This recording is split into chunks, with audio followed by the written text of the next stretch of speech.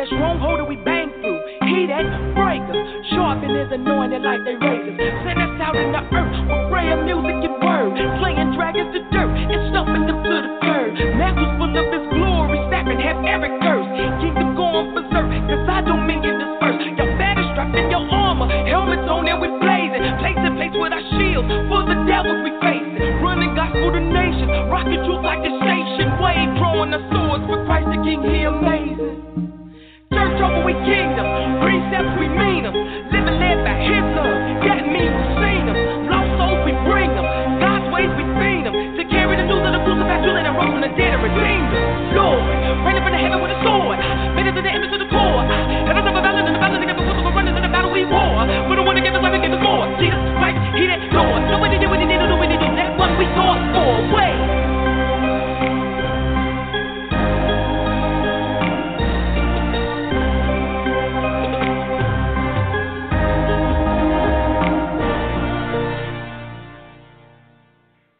Hey everybody, this is the Gospel Wave from Monday, and today's the 17th, and you know what that means.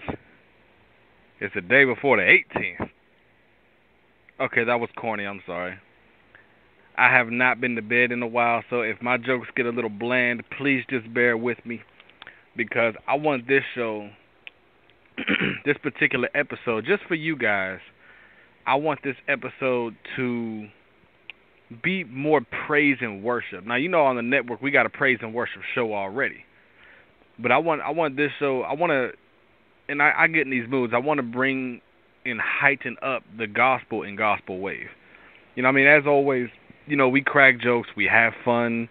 You know, we show that Christians can have fun, be as goofy as we want to be, but at the same time we can still rep Christ. We don't need to sing to have fun. But as always, you know, I'm trying not to skip around as much anymore because everybody seems to be bearing with me but my buddy KennP, so I'm going to try to, straighten this one out. I do got a message, as always, this morning. The Lord has brought something to my attention over the past week, man, and it's interesting. Now, if you guys have been tuning in, you know, obviously, thank you for tuning in to the network. It's awesome, you know. Every last one of you guys is a blessing to us. And, you know, because of that, because you guys tune in, we try to bless you guys. Just want to throw that out there. But no, the Lord has brought this to my attention. Check this out. Whenever you're trying to accomplish something or get something or move forward, you ever notice that it just seems like, man, I should be here in life. Excuse me, my voice is a little raspy today. But man, I should be here in life. I really want to be here. I always told myself at this age I'd be over here, or I would have this, or I'd be able to do this. And, you know, let's even take it to a deeper step that the Lord told you that that's where you need to be and that's what you're going to be doing. But you're just not there, man. It just seems like, man, what I'm doing. It doesn't seem like anything is really working out for what I need it for. I'm not attaining my goals. I don't know what I'm doing. I thought I did, but what I'm doing is not working. So now, the Lord will come to you. And I'm just going to give you a real example from what's happening to me right now so that you guys can relate. So this is more intimate on my part, but check this out. When I came back to Pittsburgh, I used to go to the local library a lot, and I would, literally check out 10, 15 books at a time. I mean, we're talking about my messenger bag and my backpack full. And they're like, you ain't going to read all that. You want to bet as soon as I got home, man, I was doing nothing but studying book after book after book about the music business, the radio business, entertainment all around, because I need to know exactly what I'm doing and what everybody else is doing so I could try to do the successful things and, you know, push away the things that won't work. Now, that's on the business side. So when I went to go return several of the books, the Lord came to me and said, read this one book. Now, this was last year, mind you. Read this one book. Now, something's in that book that he wants me to see that's going to help me move along and progress a lot more quicker in my career. I'm like, all right, cool. I'm going to definitely do that. You know, I'm excited now because when the Lord give you direction, you get excited because you know something's about to pop off, you know. You know you're about to succeed in an endeavor. Hallelujah, somebody. But see, when the Lord tells you to do something, your flesh starts acting up. Then the devil ain't gonna read your mind, and your flesh ain't got no mind. This ain't Harry Potter with the little talking hat. But in addition to that, you tell somebody, and there just happens to be a devil near. Next thing you know, the devil knows about it. So now, whatever you told somebody, he knows. So now you got the flesh and the enemy coming against you. Now that's two enemies against you, and if you like me, you in the habit of handling things yourself. You don't count on having to pray to God for stuff, because your first thing is like, okay, what can I do to fix this? What can God do? But nevertheless, staying on track. So the Lord tells you to do something, your flesh knows it, and then you say something so the enemy knows it. So they come against you. And it's always something, I would if I didn't have to do this so much, or I would if I didn't need to get this done first, and then after that's done, something else pop up. Now I got to go over here and do this, that, and the other, and you start straying away from what God needs you to do. Now this is going to sound like I'm jumping around, but I'm really not. So to bear with me for a second. There was a guy who always came home and talked to his mother, said, "Mom, I'm going to buy a car." And she would say, "There's a car outside." Now, the car outside was beat up. It was on bricks. It wasn't about to go nowhere. And he's like, "What's that guy do anything with nothing? It don't work. I need a car that works." She would never tell it to him. Again and again, "Mom, I'm going to buy a car. You got a car right outside."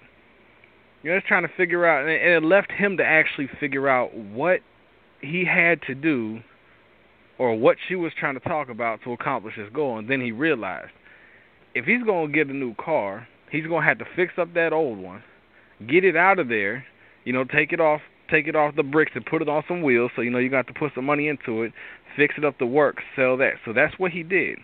He fixed it up. He sold the car after everything was fixed and it was working again, because he wanted a nice car, and he sold the car for just enough money to put with what money he had saved up to buy the new car that he actually wanted. Now, relating that to the story and what's happening with me right now, my epiphany, and what happened with them, is that we were instructed on what to do. You'll find that with addiction, with finding a job, everything. Everyone will tell you what you do or what to do, but no one will ever tell you how to do it. It sucks, I know, but it's a fact of life. Now, excuse me, the whole thing about it is this. You have to figure out where you want to be. You have to have a dream. Now, if the Lord or somebody who's wise, like your mom or your grandma or something, tells you what you need to do to accomplish that goal, do those things. Because if you don't do those things, a year from now, you're going to be right where you're at now. See, check this out. I could have read this book 1,000 times over between the time that the Lord told me to do it and now, and I would be so far progressed in my career, it wouldn't even be funny. I haven't made it through the first chapter because something always comes up. I got to do this. There ain't enough time because I got to do that. So I didn't do what the Lord told me to do to get to where I want to be, so now I'm not where I want to be. You guys with me on that? Y'all following me?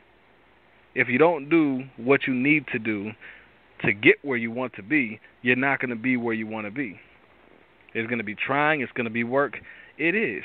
But if you don't implement the things that God tells you to do, and if you don't implement the wisdom that the people who've already been there and done that tell you, you just, well, I'm going to do it my way. I'm going to do it this, that, and the other. You're not going to get nowhere, man. Because you got to think, if I would have done everything that God told me to when he told me to, we wouldn't be on this radio network right now. We would have an international, I don't even know how all that works, but we would have an international network for all of these shows. 24/7 broadcast, at least 10 different networks in every country on the planet. But I didn't do what the Lord told me to do, and now I'm still, right now, I'm where I am now, which is where I was a year ago, and where I don't want to be next year. So, in the conclusion of all this, I seriously encourage you, please, pray to Christ. Pray to Jesus. He's always listening. Ask him what to do. But when he tells you what to do, be obedient. If you get lazy, if you allow the flesh to flame up and you get lazy about it, you won't do what he told you to do, and you'll be wondering why everybody's surpassing you. Everybody's doing this. Everyone's doing that. How come nobody wants to do this with me, but they want to do it with you, and I'm bigger than you are? Because you didn't do what God wants you to do, so you're not where God needs you to be to bless you with the things he wants to bless you with, which just so happens to be the things that you want to be blessed with. You see how all that coincides? It all comes back to you. So get up, ask God what to do, and then when he tell you, keep the faith, encouragement, and keep the strength to do it. And I tell you, man, there's a lot of times I don't want to get up and record. I don't want to do this. I don't want to do that. I know I need to keep my career going, but I just don't feel like it. I just want to sit down and watch movies all day. So I'm not going to lie. One of my prayers to God, and it happens all the time, man. Heavenly Father, please give me the motivation and the strength to just get up and do it. You know, forget all these other things. Stop everything I'm doing and just do it. That's easier said than done when you got the enemy and your flesh trying to get you to be lazy. And I know I got to cut this short because I'm over time. But, I mean, it wrapped up in a nutshell, I know it's going to be hard, but you have to do it. Pray for the motivation. Pray for the strength and encouragement to do it, man. Because I'm telling you, if you do, it's going to be so much better than what you think it is. You think it's going to be cool to, if you're in my position, you know, you think it's going to be cool to actually go on stage and rip the stage up and be like, yeah, man, it's like awesome. We done killed the show. Everybody had a great time. And then what? You know? You're still stuck where you at. You went on stage. You got what you wanted. But now you ain't going nowhere. You might got a little proceedings from the tickets and whatnot, but you're still not selling music. You're still not doing the things and making the moves that you need to make. Then you look back and you have one of those William Wallace from Braveheart moments. You look back many years from now down in your bed to come back just once, just to come back and say you can take our lives, but you never take our freedom. Or in this case, you know, you can take my body and, you know, slaughter me if you want to, but you can't take my salvation, and you cannot take the thing that the Lord told me to do. I really want to go more into that because at the end right there I just jumped around, but in the conclusion is this. Do what it takes to get where you want to be. If God tells you to do something that has to do with where you want to be, follow God's instruction. If you don't, a year from now, you're going to be right where you are now. If you don't want to progress and you're happy with your life, do what you want. But if you want to move forward, be obedient to Christ and let him guide you. Do what it takes right now and go through what you have to go through to get where you want to be. Otherwise, you're not going to be nowhere, you know? Well, nevertheless, I'm going to jump into a song now because I kind of took up a little bit. If you guys remember last week, we had Mia Rio on the show. Shout out my friend. She from GA, originally from Brazil. And she sent 2 songs, 30 and the other song I can't remember. Well, she sent me a third song. She sent me a third song, which is one that everybody knows her from. It's called Dynamite Love. So we're going to check that out, and we'll be right back. Ladies and gentlemen, this is Gospel Wave. And if you guys want to tune in today through the phone, it's 646-716-7958. Press that 1 key, and that'll let us know that you want to come on live. And I challenge you today. Come on live. 5 minutes of your time today. Yeah, at work, go to the bathroom, you know, whatever. Tell us your testimony, man. You know, what has God told you to do? Did you do it, or did you not do it? And either way, what was the repercussion? Tell your story and give God the glory on how there was a shocker because God got it right. You feel me? But let's jump into it. Dynamite Love by Mia Rio.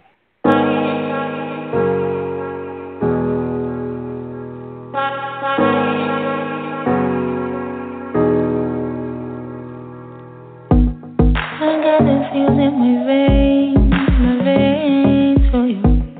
I've been hiding in the cave again, it's true. But I wanna spend my days with you, with you. My heart is beating fast, beating out of the womb. I'm shaking off the dust, coming out of the tomb.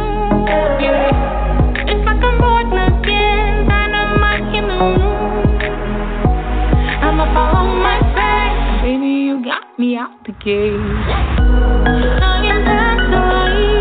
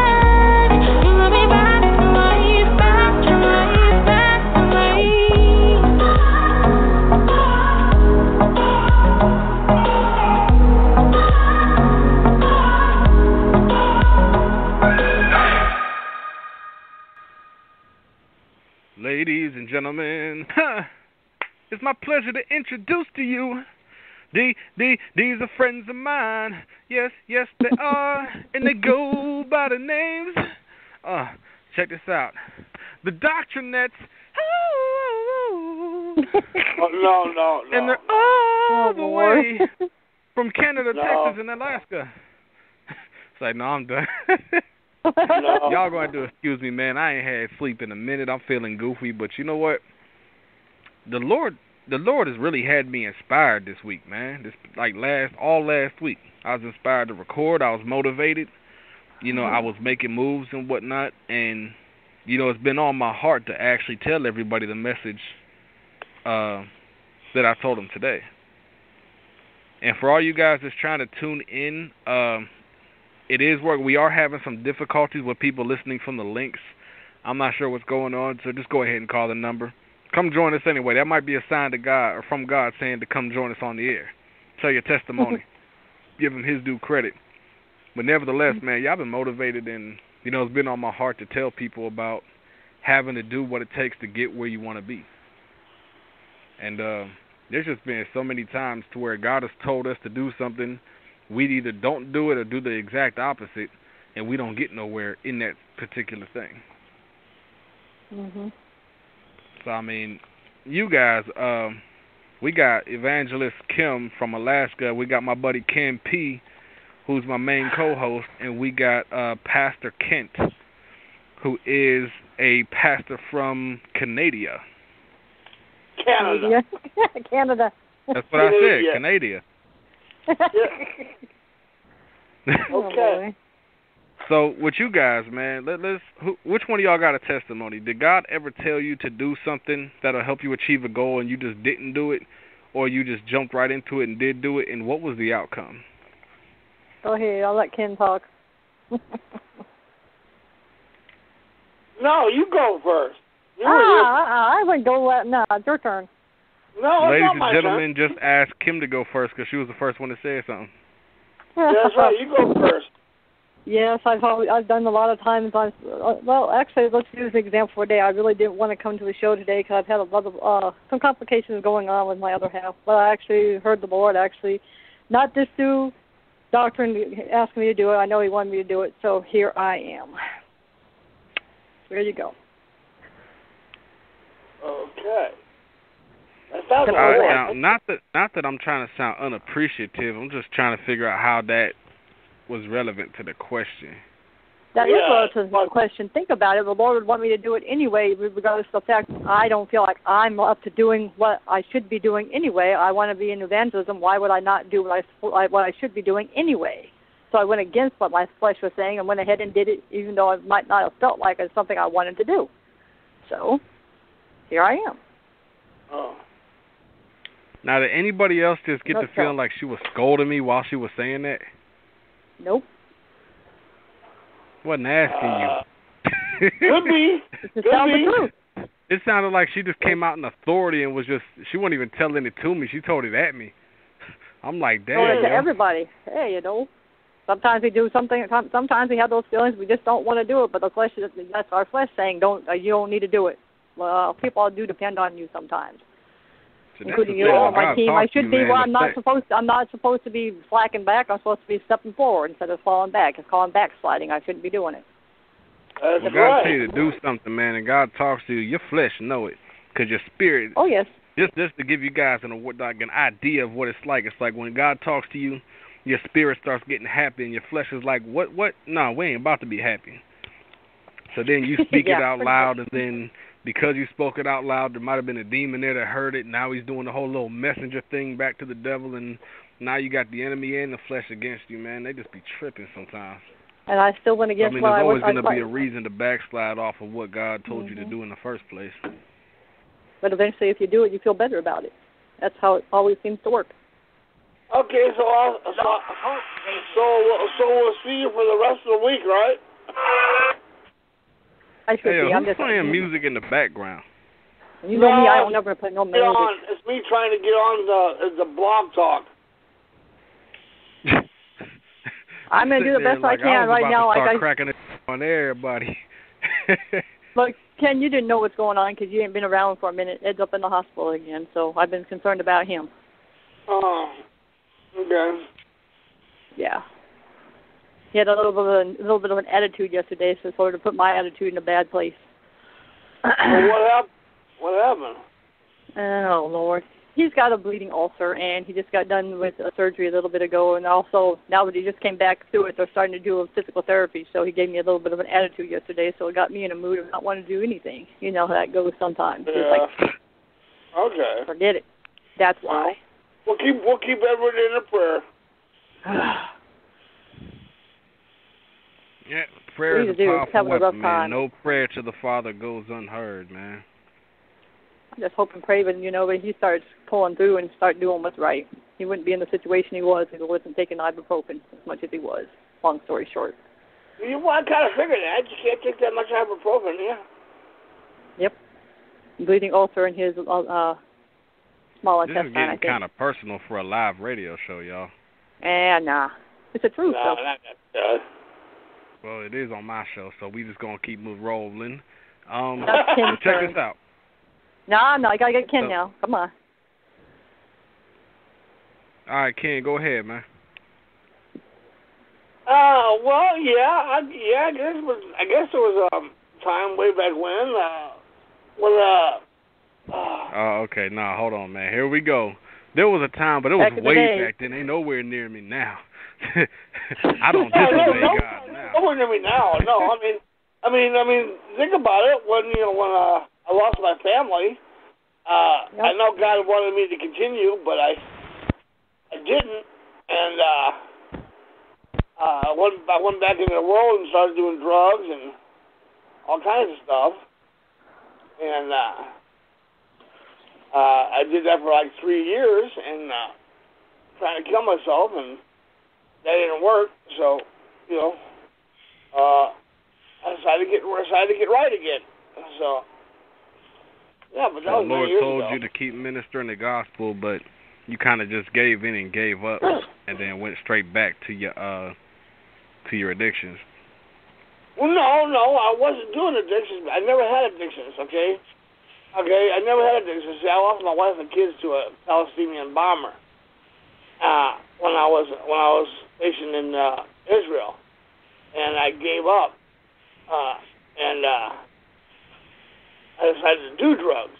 Okay, because I lost my wife. Oh, this was the first time. Kids. Okay. Yeah.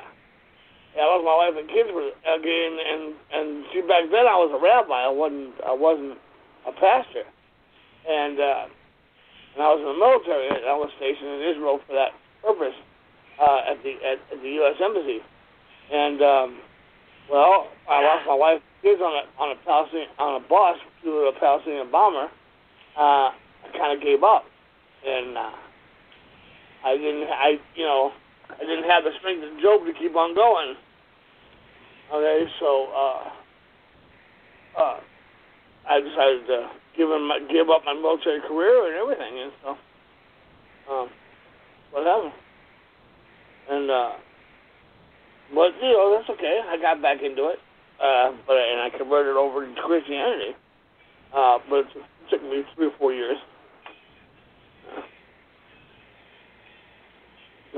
See, that right there, man, I mean, you're going to end up going through 2 types of things, man. No, 3 types. You're going to go through stuff that the world's going to put you through.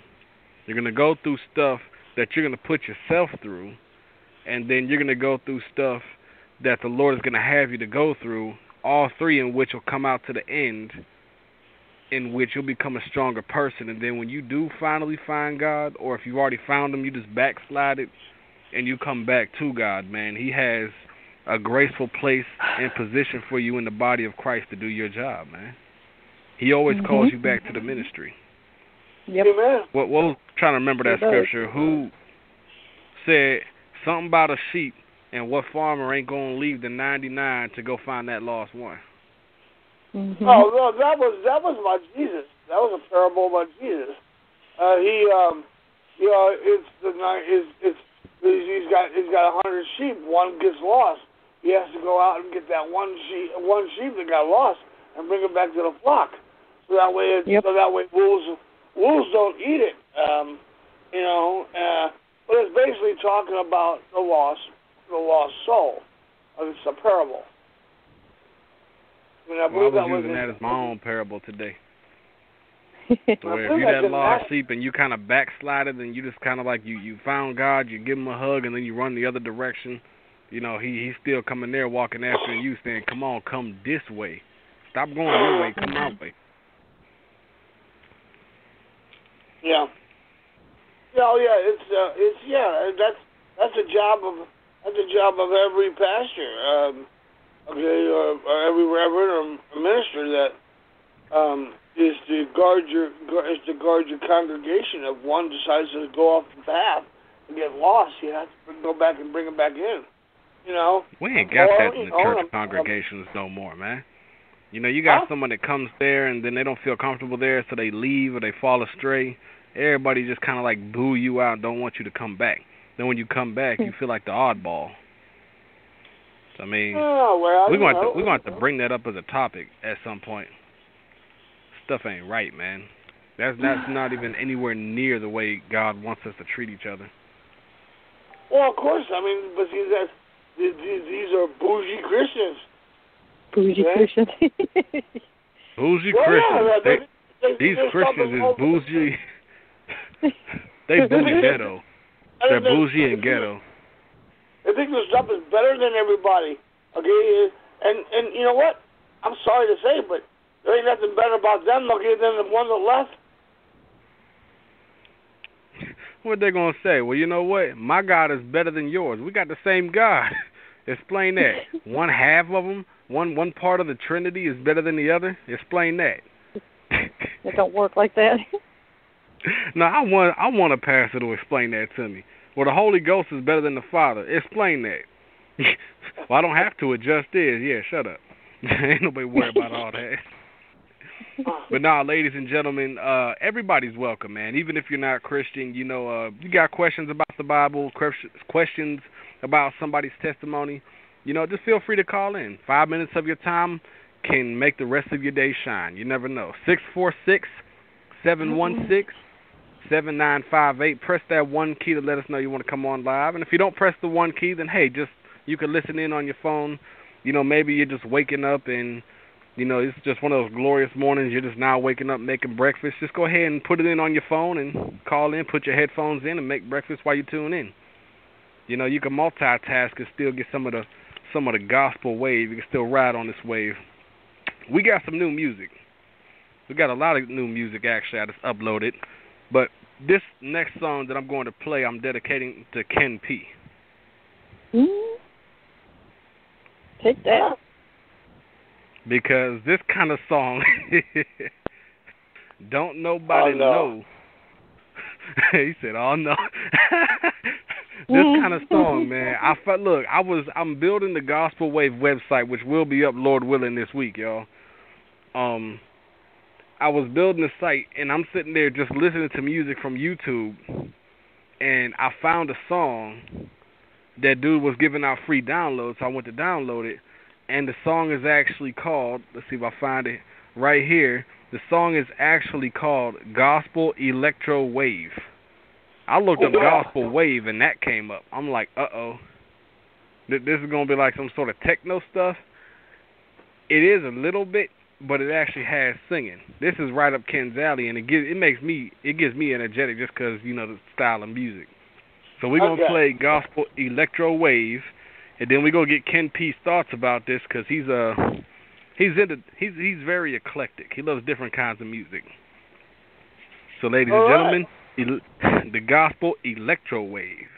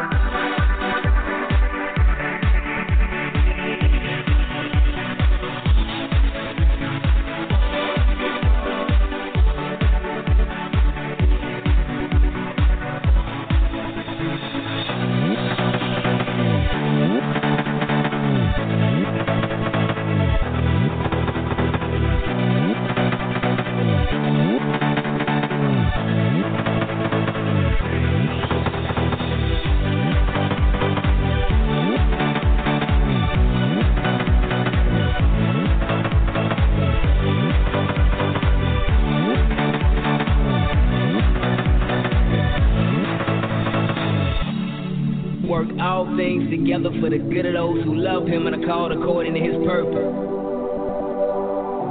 Let's praise him for that. Yeah. Got this time to let them know just how we feel about it. Got this time to let them know just how we feel about it. Got this time to let them know just how we feel about it. Yeah, yes sir, let's go. I know this like my brain, pain and a broken heart. I've shed my share of tears, plus I got loads of scars. I've had my ups and downs, my rises and my falls. So sometimes people ask me how I survive it all. I tell them about my Lord, let's get it understood. My King controls it all, and he does it for my good. My Savior brought me, then gave me new life just in his name. Now that he get me, I know that he'll bring me through the pain. You did it all for my good. You never put so much on me that I couldn't make it. I know I can make it. 'Cause everything's gonna be okay, say it's all done. It's all done. It's all done. Got you all so good. It's all done. It's all done. It's all done. 'Cause I know it's for my good. Stop this time to let them know just how we feel about them. Stop this time to let them know just how we feel about them. Stop this time to let them know just how we feel about them. Yes, sir. Come on, let's go. He ain't gonna give me nothing if it ain't good for me. Sometimes I ask for something that's seeming good to me, but my God is wiser. It's clear he really loves me. Sometimes he tells me no. If not, it would be ugly. How I'm gonna question him, deny my rest in him. He'll give us all things. He gave his son who bled for sin. My Lord is more than good. It's clear that he delights to give good gifts to his sons and daughters, all those who in Christ are his. You did it all for my good. You never put so much on me that I couldn't take it. I know I can make it. 'Cause everything's gonna be okay. Say it's all done. It's all done. It's all done. Got you all so good. Say it's all done. It's all done. It's all done. 'Cause I know it's for my good. So all your problems, give it to him. Just remember that he's bigger than you. There is a plan. There is a plan. You'll be much better than you've ever been. For my good. You did it all for my good. You never put so much on me that I couldn't take it. I know I can make it. 'Cause everything's gonna be okay. Say it's all done. It's all done. It's all done. Got you all so good. Say it's all done. It's all done. It's all done. 'Cause I know it's for my good.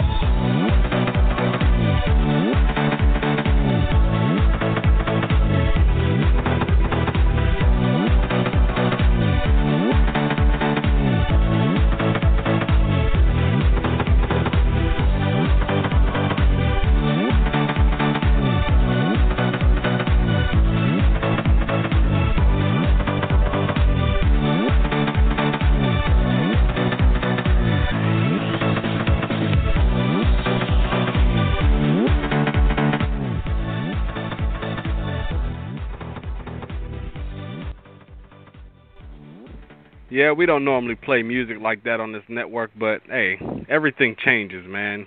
We got two assurances in life. One, everything changes, and two, Jesus Christ is the Son of the living God. You know what else is going to change? Check this out. I've got a few songs here that we haven't played. I'm going to play one more song before we come back in live in effect.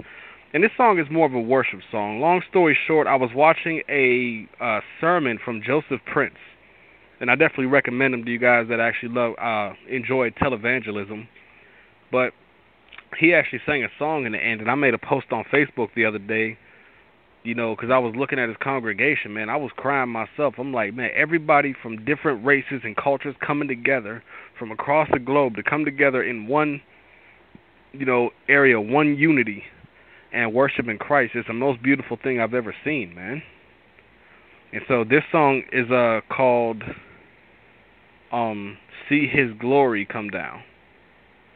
And, you know, I've never heard this song before, but when I heard it, man, I got hooked. This is like my new praise and worship song. It's something that you might actually find the choir singing in the church.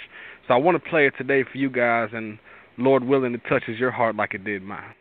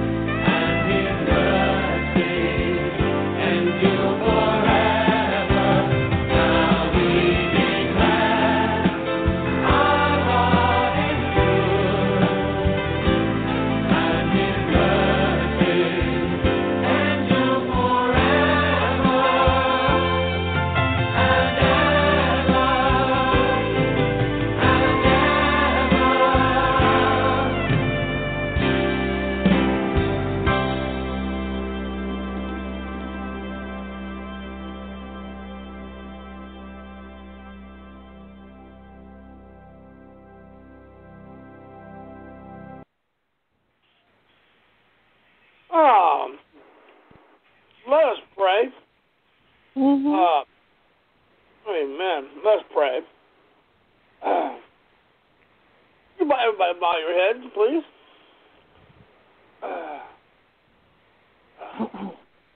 Are you all ready? All right. Yep. Okay, here we go. Dear Heavenly Father, we come to you today.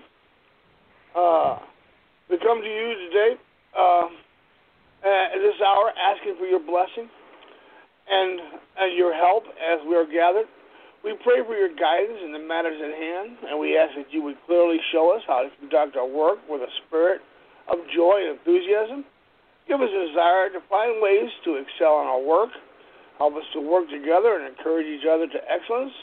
We ask that we would challenge each other to reach higher and farther to be the best that we can be. We ask this in the name of our dear, precious Lord, Jesus Christ. Amen. Amen. Amen. See, man, prayer life. Something funny about prayer life, man. And this is what Joseph Prince said, like right before I came back up to Pittsburgh. It just really resonated with me. Now, he said, and I'm just going to cut to the chase on this one. He said that God is the only person that can be everywhere in the universe and be with every living thing on the planet. He can be here, he's over there, he's on Pluto, he's in a black hole somewhere, he everywhere. But he can still be with you like you're the only person that exists. Now, he ain't go to there. He just said like you're the only person in the room, but I kind of like took it up a notch. But, I mean, it's true. God is omnipresent. No matter where he's at, he is with you like you're the only person that exists.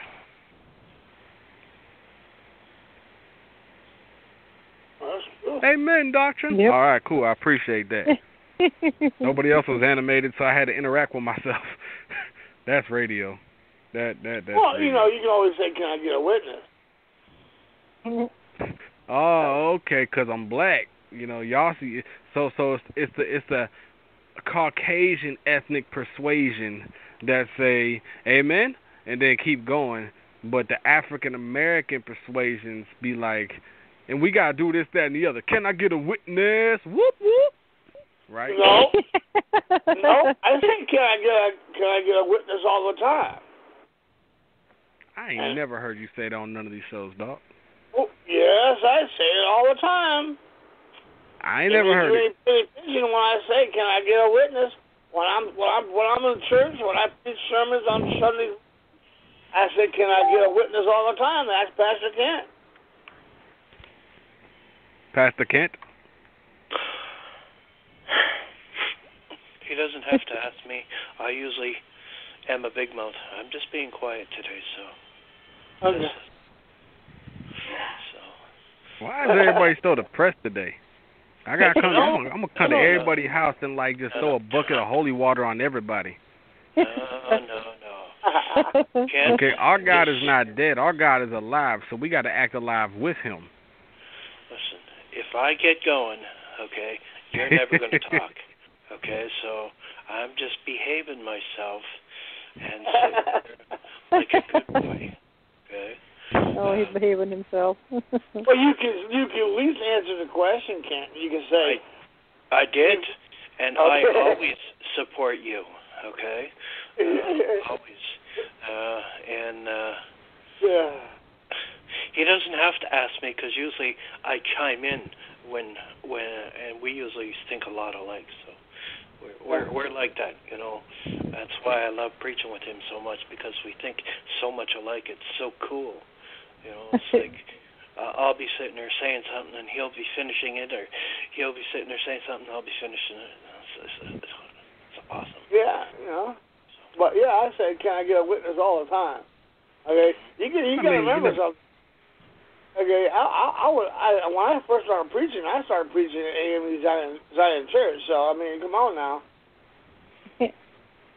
Yeah, I'm just saying, I'm there for 90% of the shows that you do, man. And the one thing you got to remember about me is I always pay attention sometimes. Some of the time. Yeah. No, you missed the word always. I always pay attention sometimes. Some of the times. I know. I got it. Yeah. But no, I mean, so here's the thing. Somebody had told me, man, and this is a shout out to everybody, man, that's tuning in. You know, Gospel Wave has been nominated for the best radio show of the year and the best morning show. Whoever nominated us, man, you know, God bless you. I appreciate the fact that you tuned in. And I'm not gonna lie, man, I peeped the competition. You know, I know it's not a competition in the ministry, but it's awards, so we in competition. I was looking at all the competition, man, and I'm like, ain't no way we gonna win. You know, we got all these huge networks that have like 50,000 followers, 150,000 followers. I'm like, man, they got people tuned in, you know, worldwide. Compared to us, man, we look like the small fry, the small guy. But they said something, this was another one of those duh moments. They said, you never know how God's going to bless you.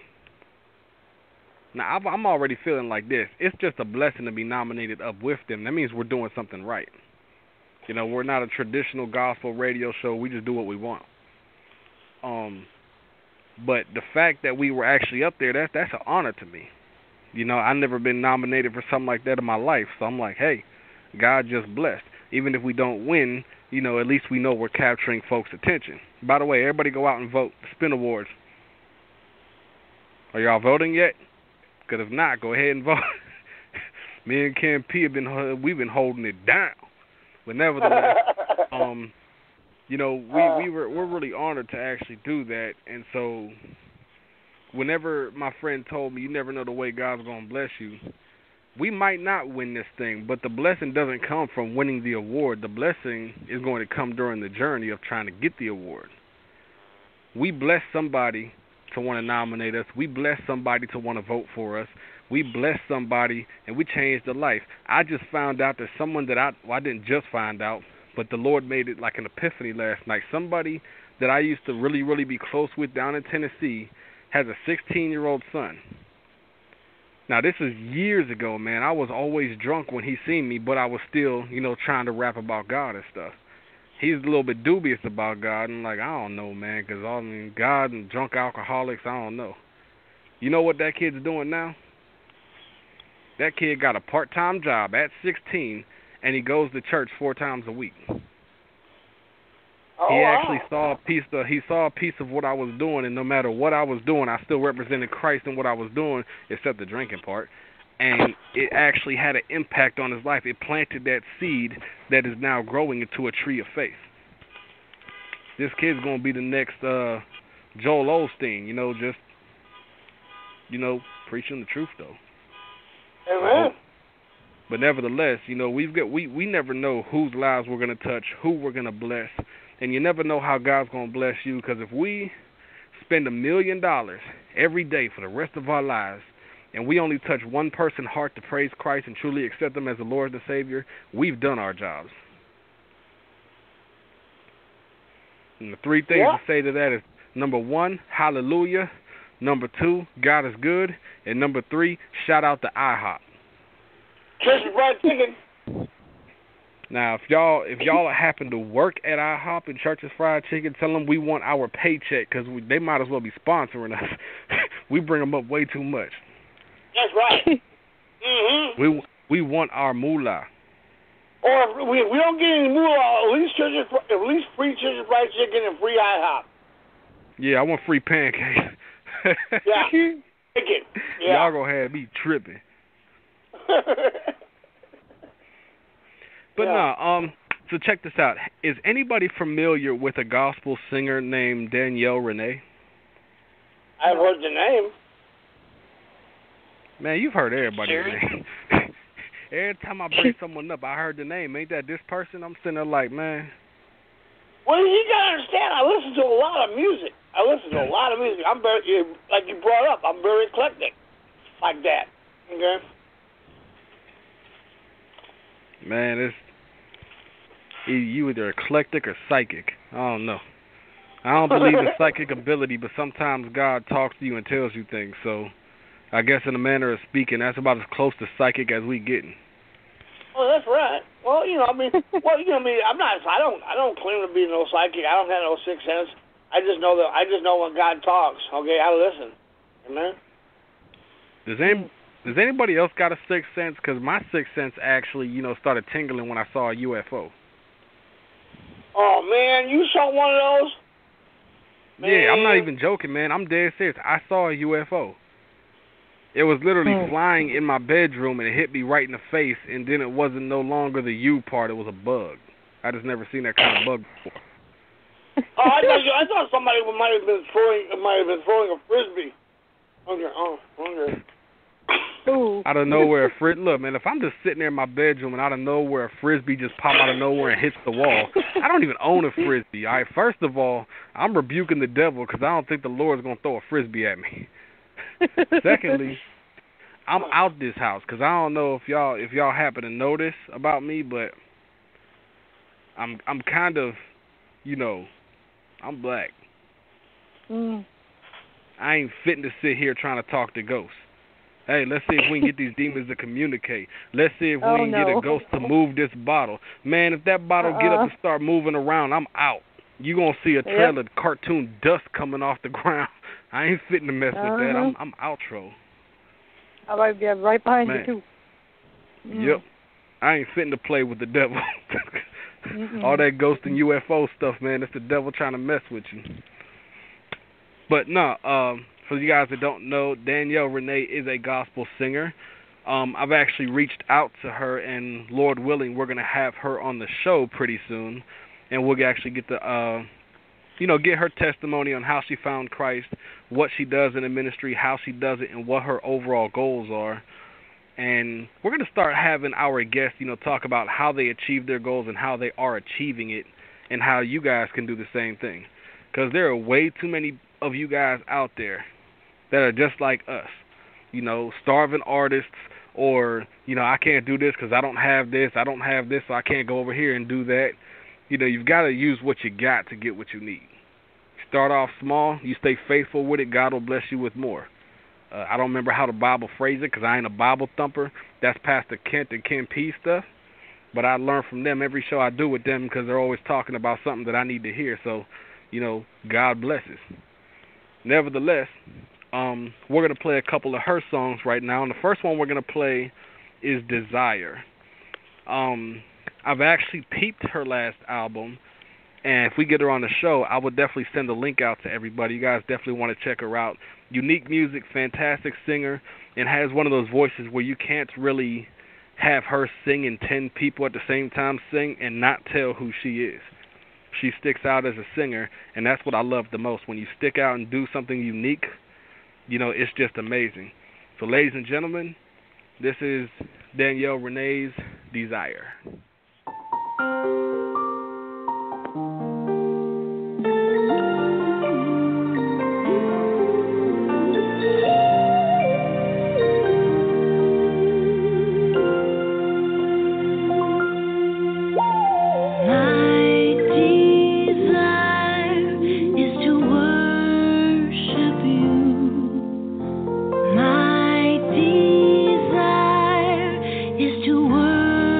Worship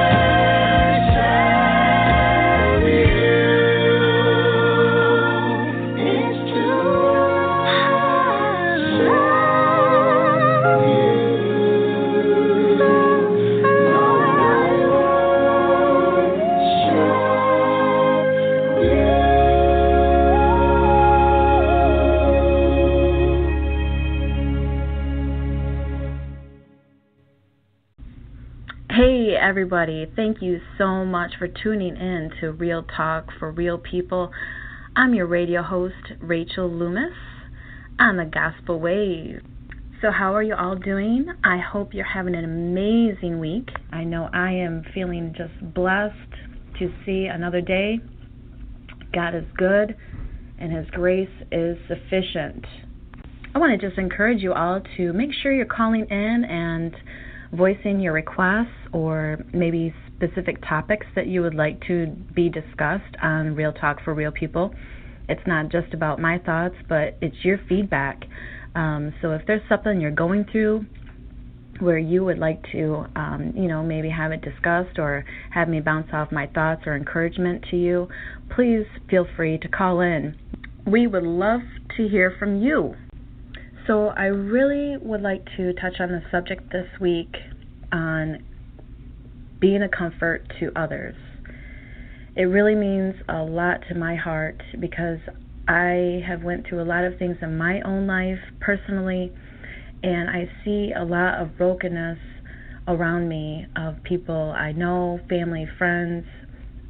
Just as I drive down the road, see panhandlers everywhere, see people living on the streets, pushing carts with plastic bags in it. Let's be real, we just pass them by majority of the time. We feel bad, but, what do we do when somebody's hurting? And that's what I really want to focus on of talking about this week. I personally would like to share with you, I went through some tragic events in my life, and I at one point wondered if I had purpose or destiny, if God really loved me. The pain that I was in, I just couldn't see the light. I was surrounded by darkness, and the hurt was so deep that it made me question anything I knew about God. And that was the strategy of the devil, to try to steal, kill, and destroy what God had purposed for my life. I'd always loved the Lord, but I fell into situations that caused pain. And for one, I was in an abusive marriage for 12 years. I had lost my home, pretty much became homeless, and my friend took me in, and I had to get split up from my kids. And different events that have happened with my music career, where in the industry, where unfortunately I had experienced great loss. And through it all, I questioned, God, where are you?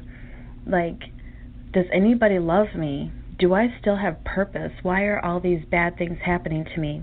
And although I was questioning where I stood with the Lord, if He still loved me, He still was working out a plan and a destiny for my life, regardless of the things that were going on. So somehow I kept going, and I kept my faith in the Lord. Yeah, sure, I was depressed, I was downtrodden, I was discouraged with some of the outcomes. Yet the loss that I endured, God has worked it out for my good. I share that with you and be open and honest, because a lot of us try to act like we have it all together, when on the inside or surrounding us, all hell is breaking loose. And we're like, okay, I love God. Why are all these bad things happening? And we start questioning, am I doing enough for the Lord? Does the Lord not love me? And that's not it at all. Sometimes we just have to stand in faith and trust God that He's going to bring us through. And it may not happen on your timing, but it's going to happen on God's timing, and His timing is perfect. Now, in my situations, my help and my comfort didn't necessarily come from the people that were in my circle. God used people I didn't even know, strangers, to come along in my life and along my path to help me in different seasons of my life. It he would put compassion on their heart, and they, some people would even say, I don't know why I feel such compassion, or I feel so compelled to help you, when they didn't even know me. And that was a sign that God loves me, that he sent this stranger and put it on their heart to help me. And that just touched my heart so much and encouraged me to help me get through any time I've faced situations where it's caused pain and heartache and I just didn't think I was going to make it through. He'd always would send somebody to comfort me, whether it was in word or deed, or to help me in some way, whether it was to fix my car or give me a ride somewhere, or, sow a seed into my life. And in those situations where I was so disheartened, God caused somebody else to have love for me and show me that, hey, people do care. So going back to the subject of being a comfort to others, we see so many people in this society that are struggling financially, spiritually, mentally, emotionally, and it breaks your heart. There's kids that don't have enough food. There's kids that are abused. There's women that are being abused. There's men that are losing their jobs and feeling worthless because they can't, provide for their family. I mean, so many different scenarios. Others that are having health problems. A mother that's just trying to scrape up, enough money for rent, and she's already working 3 jobs and has 5 kids, and the dad's not helping. So many scenarios that we could go over, but all in all, it comes down to us making the responsible decision of being a comfort to others. We always want help when it comes to us, when we're in trouble and, oh God, help us, or we're reaching out to friends and family, hey, can you help me with this? But sometimes we get introverted and we hesitate when it comes to helping others. I've been guilty of it, and that's why I'm encouraging you and I to do better. We've got to get better at being the light. How can people know about Jesus Christ if we don't make the conscious effort to be Christ-like, to be a comfort to others when they're hurting? There's so much hurt in this world and so much hate that people need to see the difference. People need to be the difference. And I just want to make it a point for you to think about the problems that you've gone through in your seasons of life, how God has helped you, how He's comforted you, how He's brought people into your life to give you an encouraging word, that have been there for you when you couldn't see the bright of day, when all you could see around you was darkness, where you didn't think that there was hope to get out of the situation that you were in. But God helped you, and God sent people in your life to comfort you and encourage you to keep going. That's what I'm just trying to encourage you and I to be better and to be the light that people need. Encourage somebody, hey, I see you're struggling with this. Is there anything I can do to help you? Can I make a phone call for you? Can I pick up a couple groceries for you? If you see an old lady trying to put her groceries in the car and she's struggling, help her out. If you see somebody walking really slow across the road and traffic is coming, stop and maybe help them. Are we that busy that we don't have the compassion of Christ anymore? We need to stop, take a deep breath, and realize that there is more to this life than the hustle and the bustle, and not forget how God has come through and brought you comfort and brought you help in time of your need. I want to leave you with this scripture. It's 2 Corinthians 1:3-4. It says, He comforts us in all our troubles so that we can comfort others.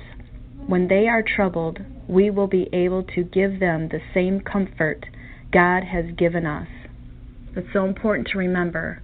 Just want to encourage you to be a comfort to others. I'm Rachel Loomis on Real Talk for Real People. Have a blessed week, and we love you.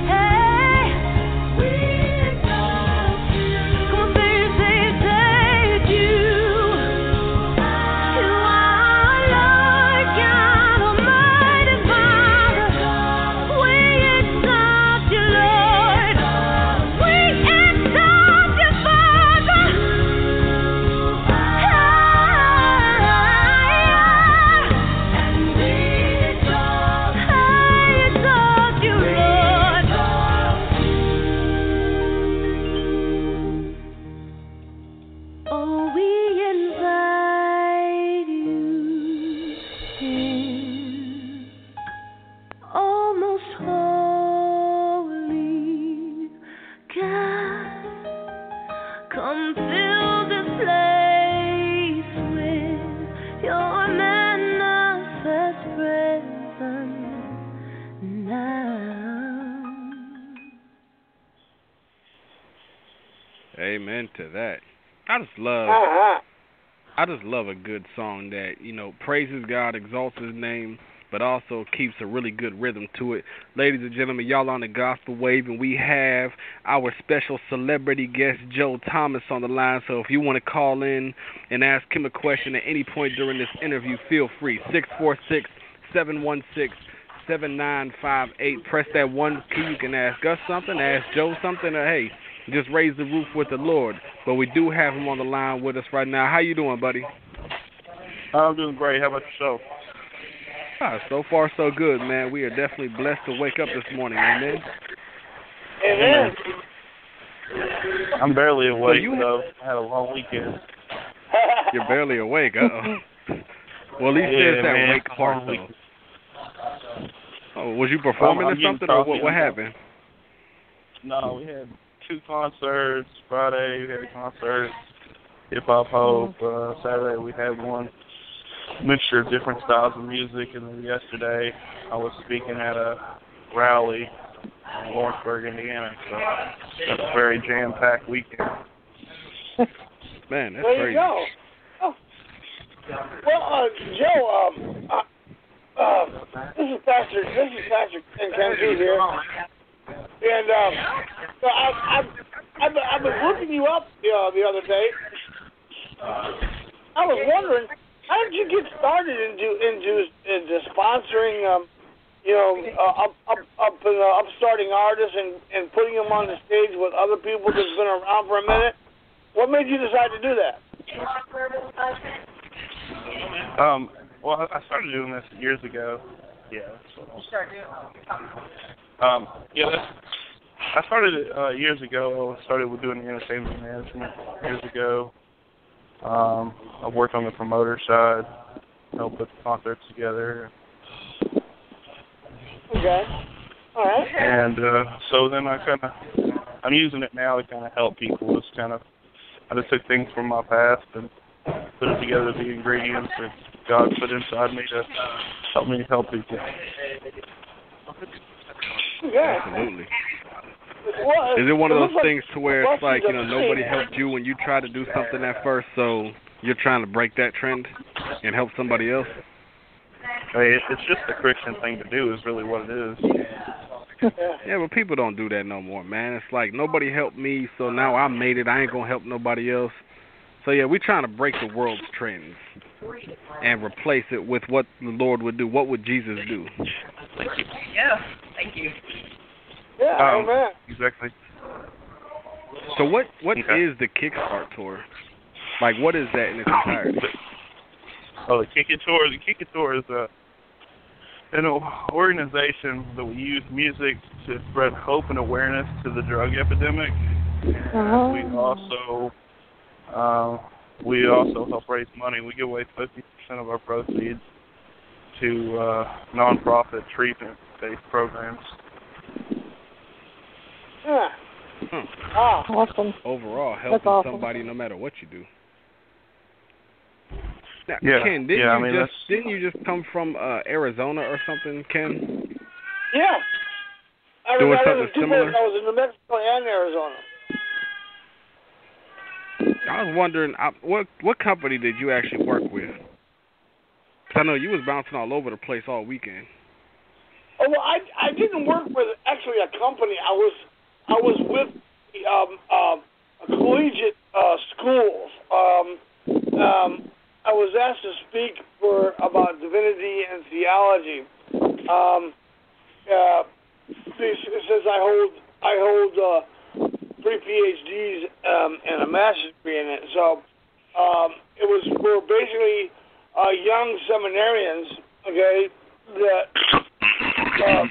want to get into that and further a little bit further, who hosted it all though? Huh? Who hosted it? It was the University of Tucson. Tucson, okay. Yeah, I thought it was like some bigger thing. I'm thinking like between the Kick It and between them, they might be able to get something because Kick It handles a lot with music, but works with a million different companies to set things up. And from what he just explained about giving 50% of the proceeds to different companies, who all of you actually giving to, if you don't mind me asking? Well, we helped out FOA, which is Family of Addicts out here. They're growing to a national program, so we've done a few with them. We just did one with Whole Truth Ministries, which has a transitional house, and they're building another transitional house. And so far, that's all we've really worked with, because FOA is pretty big. I mean, it should be around the United States in the next 2 to 3 years in every area. So, wow. Talk about some real growth. And is this going to be free to the public, or is it going to have to be by insurance or? The concerts. The concerts. No, the treatment centers that you are donating to. Oh yeah, we're donating to treatment programs that help out people that don't have insurance. That's why we only deal with nonprofits. Okay, great. Because I have worked with I've worked with a lot of rescue missions, and that have godly treatment programs. Okay, and matter of fact, the last one I was working at, I implemented a program at a rescue mission to help out people that cannot afford the treatment center, themselves. So I was just curious about that. Yeah, definitely. Okay. I mean, we've got coming up. We got like a zombie walk that's going to go on with The Walking Dead, and in Middletown, Ohio. Okay. So we're doing that, and I guess I will release the information. We're doing an addiction-based haunted house here. It's going to show all the struggles from early adolescence all the way to active addiction, how you get into it, and what leads you there. And we're also showing the spiritual battle. So we are going to be doing that too. That's cool. That was really cool. Yeah. Are you planning on bringing this around the states, or are you going to bring it anywhere to Texas? The haunted house thing, not really. What we're doing this year is we're launching it, and it's going to have the entertainment side too, just like a regular haunted house would. Okay. But what we're looking to do is we're gonna have national coverage for it. We're hiring a big PR firm to take over, make sure that we get at least national, maybe international coverage with it. And then once we do well this year, we're going to sell the idea. So we'll kind of franchise the idea and sell the business plan to people, let them use it, and so that they can do the same thing next year. And we hope next year they can be in areas all over the country. Okay. That sounds great. Yeah. Because something like that is really needed to raise awareness to drug addiction in this country, because people don't really think about it, that drug addiction and alcohol addiction is killing 1 in 5 in America today. Okay. Yeah. And you're just not thinking about it. Okay. And that type of awareness on a national level like that. Okay. And we can get it spread around all over the place. That would be a really great thing to do. Mhm. Yeah, that's kind of our plan. We've got a really good. She's a well-known poet in the addiction field that's actually writing our script for us, and then I'm adding the entertainment side, working with some people that's created some multi-million-dollar haunted houses to come up with some of the entertainment side. So we're actually trying to generate through the October. We're trying to generate between $1.5 and $3 million. That's what our goal is. Haunted house industry is one of the highest paying industries in the United States. So I worked at one when I was like 18.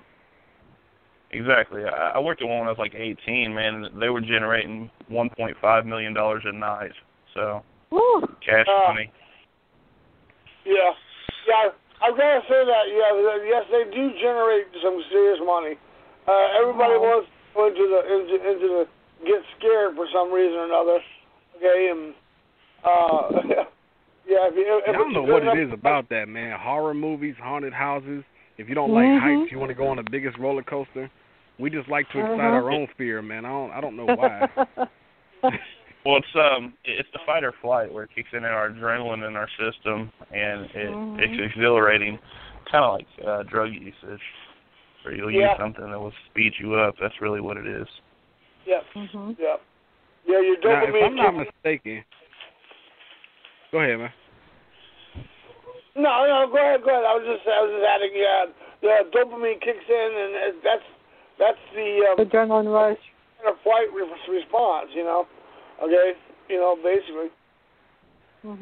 If I'm not mistaken, you actually have a large event coming up soon from now. Is that right? Well, we've got one August 12th. Should be pretty big, but our big thing's going to be the zombie walk. That thing's going to be huge. That's I don't know. 13th. I was looking at flyers like on Instagram, man. I haven't been to bed yet. I was up all night just doing a whole bunch of research on different things. And somebody posted a flyer of several different artists coming together that was from one of your events. It was Joshua Hip Hop Scales. Hope. Yeah, Hip Hop Hope. Are you talking about the Hip Hop Hope one? Yeah, I believe so. I know Joshua Scales is going to be there. He was actually on the show a couple of months ago. Shout out my brother, by the way. What's going on with that? Like, tell us about that performance, that show. The Hip Hop Hope one. The Hip Hop Hope is we had 10 because one of the artists canceled on us. But we had 10 hip hop artists. We had a speaker, and we got people enjoy some hip hop music while we got an opportunity to talk about the drug epidemic and God and what He can do for you.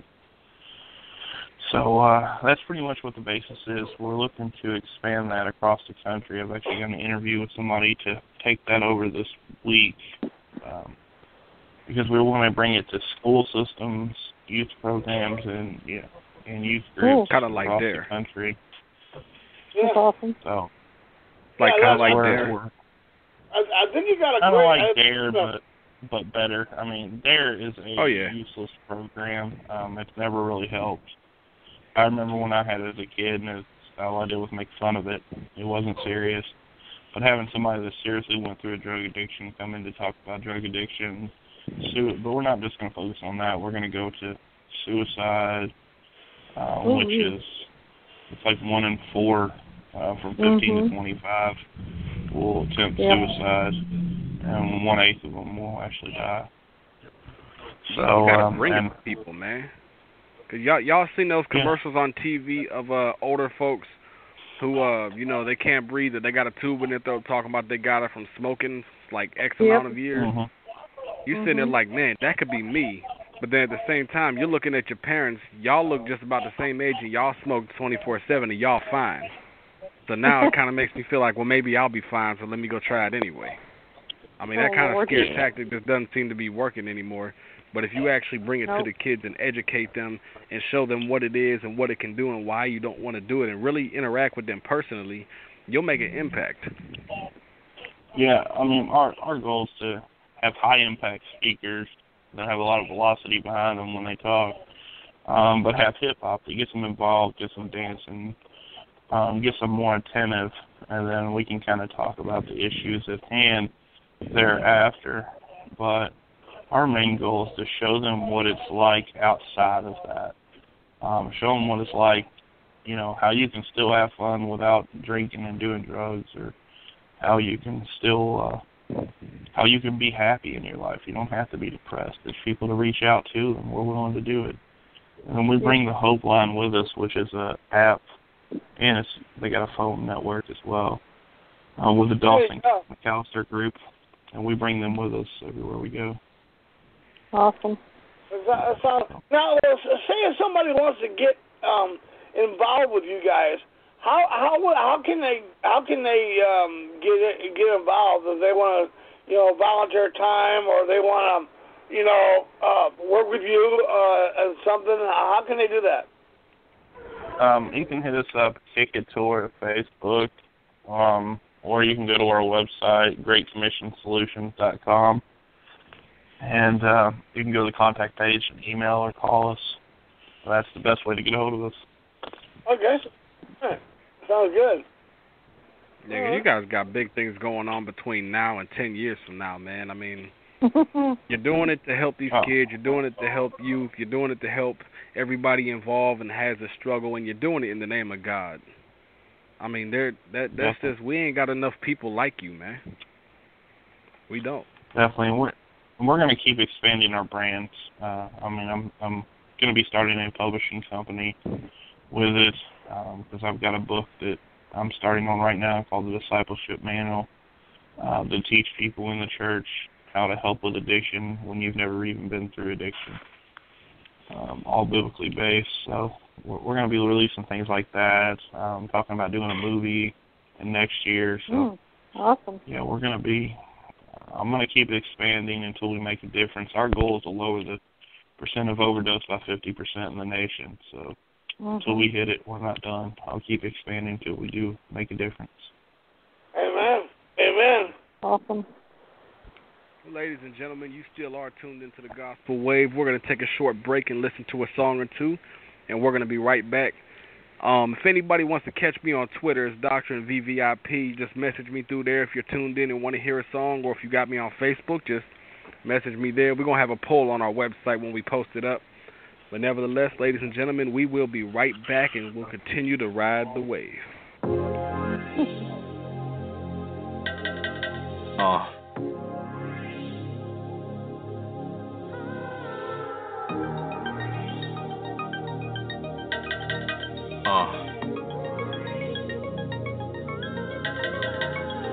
I don't know why I feel so far from you, and I don't know why I feel I'm disappointed. I just don't want to make you cry. Don't cry, don't cry, please don't cry.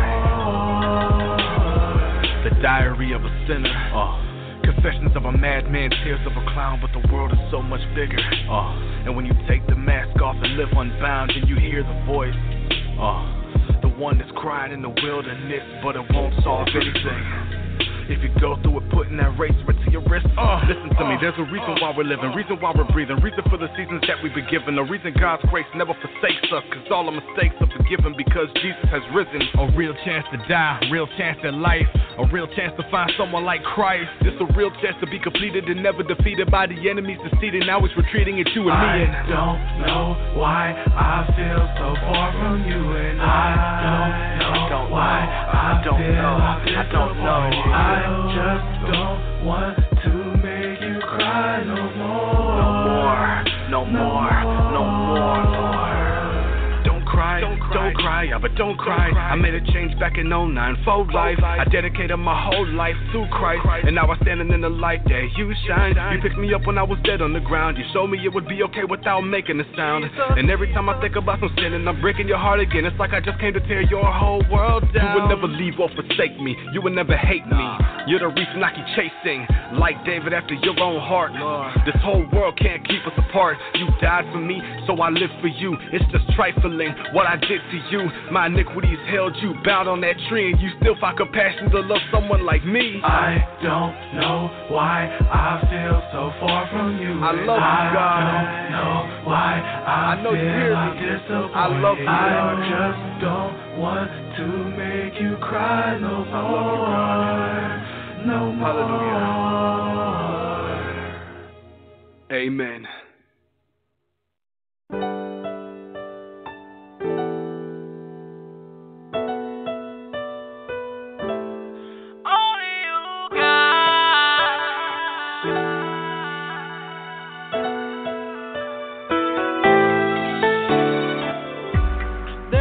About the way, Lord, that you love me. You keep opening doors for me that I couldn't see. Everything is owed to you when I couldn't see my way. You gave me the strength to make it another day.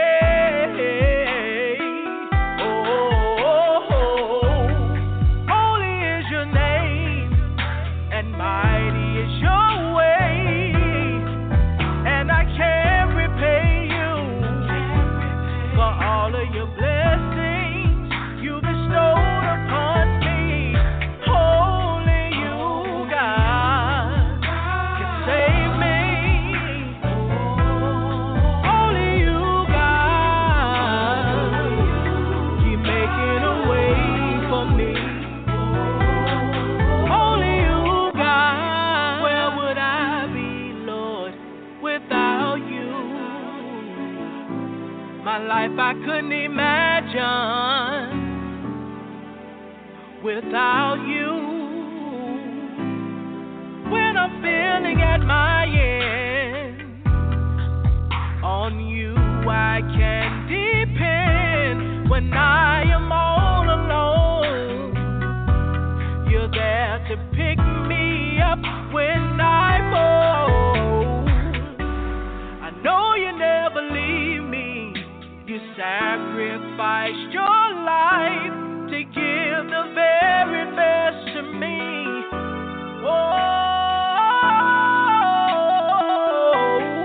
only you, God, can save me. Only you, God, you make it a way for me.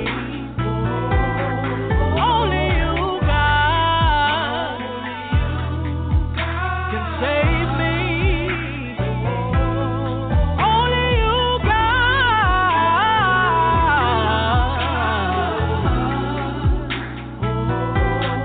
Only you, God. Only you, God. You keep opening doors I never see. Only you, God. Only you.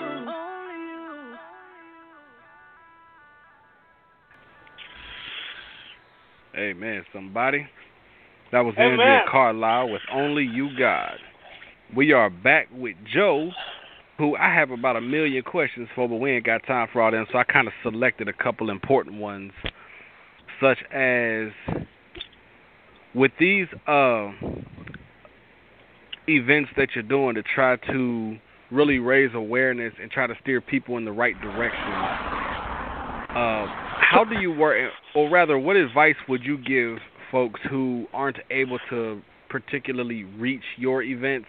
They'd love to come, but they just can't make it there, whether it be finances or they just can't travel or whatever the case may be. They're homebound, but they do have issues or 1 million questions.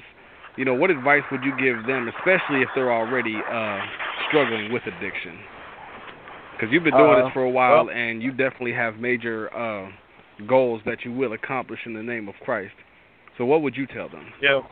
Well, the first one is, if you went to AA and you've seen how that program works, throw out the higher power, because the higher power will make you fall every time. Jesus Christ is the only power that actually works. And I've seen a lot of people try it on everything else, but they're focused on everything else. Put it on Jesus. Allow Him to take it over. And make sure you surround yourself with good people. Surround yourself with people that's not in active addiction. And surround yourself with just Christians alone. That will make a huge difference. You are who you surround yourself. Just like the saying says, and it's a very true one. If you want to be a millionaire, you surround yourself with millionaires. If you want to not use drugs, surround yourself with people that don't use drugs. So that's the main things that I've seen that are that work very well. Also, if you need anything, you can reach out to me at the Facebook page or the website, as I expressed before. If you need help to get to a program, something like that, I work with programs across the nation, so I can get you into a good program.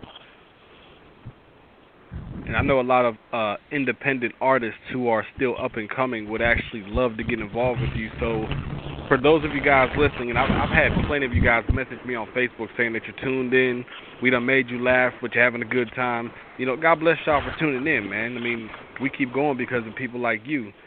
But this episode will be aired at the very latest by Wednesday this week, Lord willing, of course, on YouTube. And it's going to have the links, all the links to the website. And do you have an email that people can reach out to you? Yeah. C as in Charlie, J as in Joe, N as in Nancy, 7, B as in boy at yahoo.com. All right, we'll have that there as well so that nobody has any excuse not to get a hold of them. And even if you don't work together, man, it's always blessed, as he just said, to surround yourself with the folks that you want to be like, in a manner of speaking. I don't want to be an alcoholic no more, so I have to surround myself with people that don't drink. Out of mind, out of sight, man. Now, Pastor Kent, are you still with us, sir? I am. Now, this gentleman, Mr. Joe, he's working with a lot of folks in a particular field of your specialty. Oh, I'm listening very intently. I wanted to kind of bring you in because this is your thing here with addictions and whatnot. I see what you're doing, Joe, in America is what I have planned for Canada, because I live in a city where there is as much drugs as Toronto, Ontario, Canada. That is saying a lot for a chosen few of 150,000 people. That's saying a huge amount, okay? Now, we don't have the fentanyl problem like Vancouver and BC does, but we have cocaine, heroin, and a lot of prescription pills is what our problem is here, okay? And a lot of people are addicted to them, okay? It is an epidemic here, and we are so in need of something like that here in Canada. I mean, they have shows that are Christian shows, but not shows that are based toward drug addiction, and that's what we need, okay? Because there are so many kids, 18, 19, and younger, that are getting into drugs, and it is really sad, okay? And those are the people that I want to get. I'm in the process right now of getting into the schools to do posts and do promos about drugs. So I'm in the process of doing the exact same thing you are in America. So I'd sure be interested in talking to you one-on-one. I really would, man. You know. Yeah, if you want, I can give Doctrinn my phone number, and you can call me, and we can discuss this and how we could work together and team up. It's not a me thing. It's not a me thing. We can make a difference on our own, but when we team up together, boy. No, we can't. Amen. And I'm in 100% agreement, Joe, with what you said about a higher power. Now, many people in the city use a higher power, and okay, I tried everything. Okay, when I first got clean. I tried everything, and the only thing that worked was I was raised in a Christian home, so I gravitated toward the God of my understanding. Okay, so, and He has given me 22 years clean, okay, by God's grace, okay, and I make no bones about it. I've done nothing but turn it over. That's all I've done, you know. The same with me. I'm 8 years clean off heroin, so I know all too well. Mine was cocaine and heroin and prescription pills was what I was. Yeah, I mean, God can take it all from you. Right now, we got everybody on the line who was either a junkie or alcoholic. We was all something and got delivered by our Savior Christ. Amen. Yeah. Isn't it just amazing how God brings His people together? Man. Well, amen. I just celebrated my 34th year clean. So. Well, if we look into Scripture, we are literally all addicts. And what I say by that is, Paul tells you, I do what I don't want to do, and what I don't want to do, I do. He talks about that struggle of the flesh Romans and 7? the spirit. Yeah. Romans 7. And he talks about that struggle that any addict would tell you is addiction, but we as Christians can also consider it as a fight against the flesh and the spirit. So we all are addicts, regardless if you use a substance or not. You have something that's got a stronghold on you. It's a guarantee being human. 100% guaranteed. So we can all relate. We just have to think about it a different way. Mhm. Man, I really feel like, I don't know, I really feel like the person that I used to be was necessary for me to become who I am, but it was also necessary for him to die so that I can represent the great I am. Mhm. Yeah, exactly. I mean, regardless, we all come out of the womb as sinners. It says that Adam came in the world with sin, so are you. So we are already predestined to be a sinner. It's going to happen.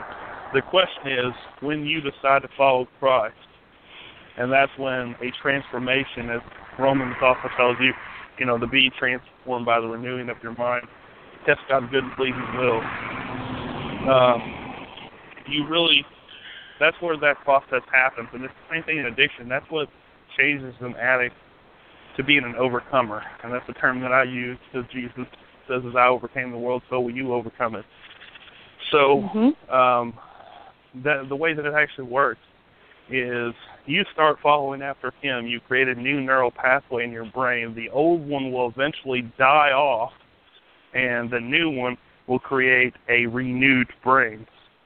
So from neuropsychology, I use that from neuropsychology to show how Scripture and your brain, how that works together so that you become the different person. And anybody that started as a Christian, before you were a Christian, we did some pretty bad things. But once you become a Christian, your walk slowly changes you. You become more like Jesus. You may not be sinless, but you start to sin less. And that's kind of... Ooh, that's good. That's kind of what I struggle. You mind if I swagger jack that off you on one of my songs? Do what? I said, you mind if I swagger jack that off you one of your songs? Yeah, you go might ahead. not be sinless, but you will sin less. I mean, I like that. Yeah. It's like a company that's slogan. The ultimate goal. So, that's kind of the thing that I preach to people. And I speak at different events, like yesterday, and everybody kept saying higher power. And me and my girlfriend were both kind of shaking there with it because it's so annoying that everybody's like higher power, higher power, higher power. And then our guy that we got our concert coming up with on August 12th, he gets up there, he says, screw the higher power, I'm about Jesus, that's the only reason I'm still standing here. And I was like, yeah, that's where it is. Yeah, so we get to speak at these events and we get to talk about Jesus. And if they don't like me talking about Jesus, don't invite me to the event. That's how I feel about it. I'm not going to conform. There's no conforming for it. So I stand strong in it. I used to be a big NA guru, and I was in a room that was a 2-year, a 3-year, and a 1-year, and none of them even talked about God. It was at that point that I knew that Narcotics Anonymous is never going to work for me because they don't talk about what works. They talk about this, that, and the other thing, and the fruitcake and the fruitcake and the cupcake, and all the yakety-doo and the wackety-doo gods that are out there. Well, they don't talk about what really works. Okay, and I'm so sick and tired of that. You need to wake up and smell the roses, man. You really do. Well, they talk about in the rooms. We don't care if a doorknob is your higher power. Just make sure you have a higher power. And then my response is, what happens when that doorknob breaks? Because it will eventually break. It's scientifically proven that enough turns on that doorknob, it's going to break. And when it breaks, do you break? Right. If your faith is on this doorknob, you will eventually fall. They don't like me saying that, but it's an absolute truth. And no, it is. From them saying doorknob, if you know a doorknob, no matter how expensive it is, it will eventually break. It may be 100 years from now when a doorknob breaks, but it's going to break. And if your faith is on it, it breaks, you break. See, their example of a doorknob is not my example because to me, a doorknob is a really dumb person and a really foolish person, and I'm sorry, I'm just not going to put my faith in that. You know, I just get to pray to an inanimate object. Well, I may as well pray to that church out there. I'm going to get the same thing out of it. You know. I can't do that in life because the goddess on my table told me not to. Yeah. Well, I became. My story is I was a children's minister, turned into an addict, turned into an atheist, and that was kind of my journey. And part of my thing was I met Christ on the road, kind of like Paul at Damascus. But then the next thing was I started studying into science, and I started getting more scientifically driven, and we've got enough evidence to prove the facts. I'm a very evidence-driven person nowadays, and that's why I go over that scenario, because I look at it scientifically and to show you that it wouldn't work. And then I can literally show you, when they say the doorknob thing, well, what happens when it breaks and I go to fall down? I mean, that's what happens to you. That's the physical thing that's going to happen to you, and that's the spiritual thing that's going to happen to you. Well, sure. So I try to use my faith-based man, but I got a question for you about that, actually, the whole evidence thing. If you remember, they had it all over the news several years back. I don't even remember when it was, really. It wasn't too far ago, though. In a nutshell, they were talking about how we actually found the real Noah's Ark on a mountain and it's covered in ice or something, but nobody's allowed to examine it. What are your thoughts on that? It depends. Your question is very vague. What do you mean by my thoughts on it? Well, like, do you really think that could be Noah's Ark, or do you think that that's just some sort of publicity stunt? And if it is up there, we've got a lot of, I'm assuming they're Muslims or whatever, that's stopping anybody from going up there to examine it. I mean, why are they tripping if their God is supposed to be real? I mean, it's all a possibility that it could be or couldn't be. There's a lot of things that religions and governments do to blow smoke so that we don't focus on other issues, or that their government or their religion is strong. And they've been doing that since Christ's day. It's like I tell people, when Christ died on the cross, do you not believe that there were people that the whole government was sending out everybody they had to go look for? Because his resurrection would have been the downfall of Judaism, which it was. It slowly started to decrease in number. So do you think that they didn't go look for him because they wanted to be strong? And they still do that to this day. They do whatever it takes to stay strong as a nation or as a religion. So it can be either or. I mean, I haven't physically seen it, so I can't physically say yes or no. That's where my evidence lies. And so it could or could not be. I know that there's been an ancient thing that's been out for years that said that there was a group that was going to protect the Ark and the Ark of the Covenant. It's just something I've heard over the years, that there was a group that's all they did. You never know. They've been looking for the Ark of the Covenant for many, many years, and they still haven't found it. Now the original Ark of the Covenant. There's been a copy of the original Ark of the Covenant. Okay, but the original has never been found. Yeah. Well, it wouldn't work if it did. If you remember the story, I mean, it was only the Levites that could go in there. If you touched the sides of it, you'd die. Right. They had to pull you out. They'd stick a rope to you, and they'd pull you out. So, I mean, there's probably a reason it hasn't been found. I mean, we would die. Because you know nowadays, people are going to explore, going to go inside every time. Mm-hmm. So, it's like telling a kid not to touch something. 5 minutes later, they're touching it, and you already know that's going to happen. So you're going to see somebody going in there like, hey, I bet this doesn't kill me, and touch to the side, and they're pulling them out with a rope because they can't go in. So I think there's a reason it hasn't been found. And if it has, it's being protected so that doesn't happen, because that can create mass chaos. Yeah. Mm-hmm. But nah, man, we're definitely counting down to the show, man. I definitely want to thank everybody that tuned in today. You guys are just awesome, man. Nominating the show, tuning in every week, and actually throwing your suggestions and your song requests at us, man. It's definitely a blessing to work with everybody, and everybody always has the opportunity to call in or message us.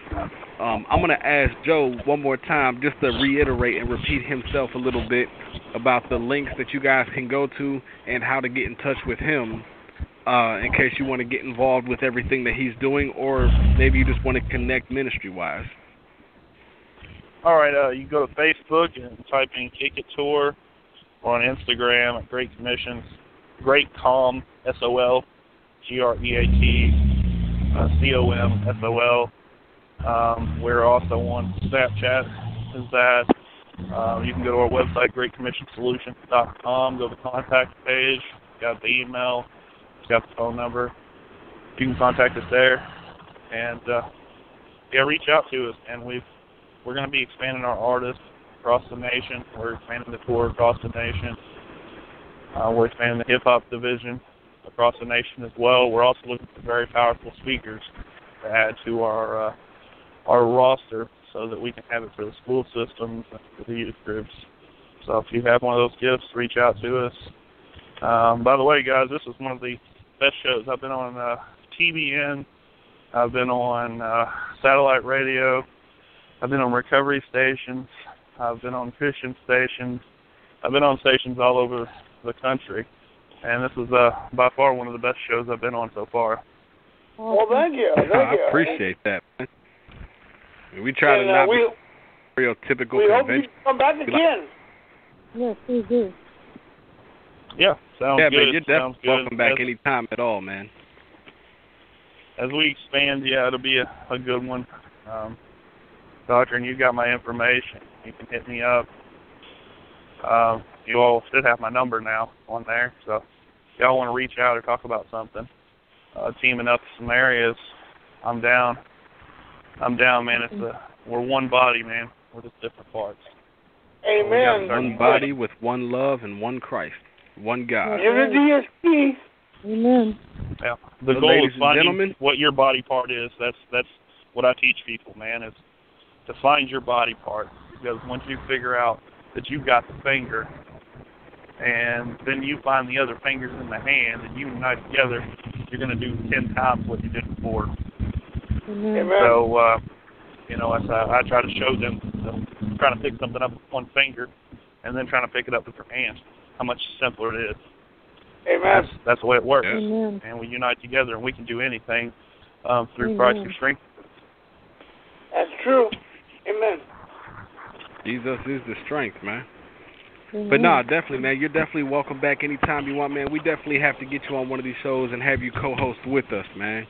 And special shout out to everybody who's tuned in today, man. You guys are just amazingly awesome.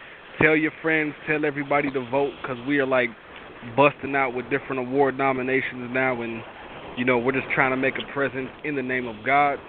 But Lord willing, we will see everybody next week, the same time, the same place for Gospel Wave. And if you're listening to this Wednesday, remember, Jesus loves you. We love you, but Jesus loves you more. Amen? Yes, he does. Amen. God bless and one love, everybody. One love.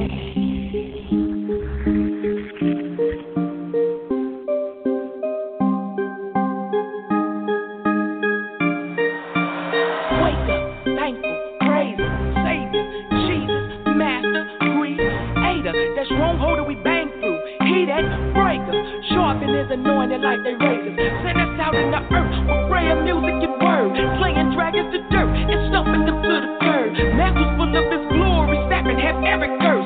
Kingdom going berserk, cause I dominion disperse. Your battle strapped in your armor, helmets on and we blazing. Place in place with our shields, for the devils we facing. Running gospel to nations, rocking truth like a station. Wave drawing the swords for Christ the King, he amazing. Church over we kingdom, precepts we mean them.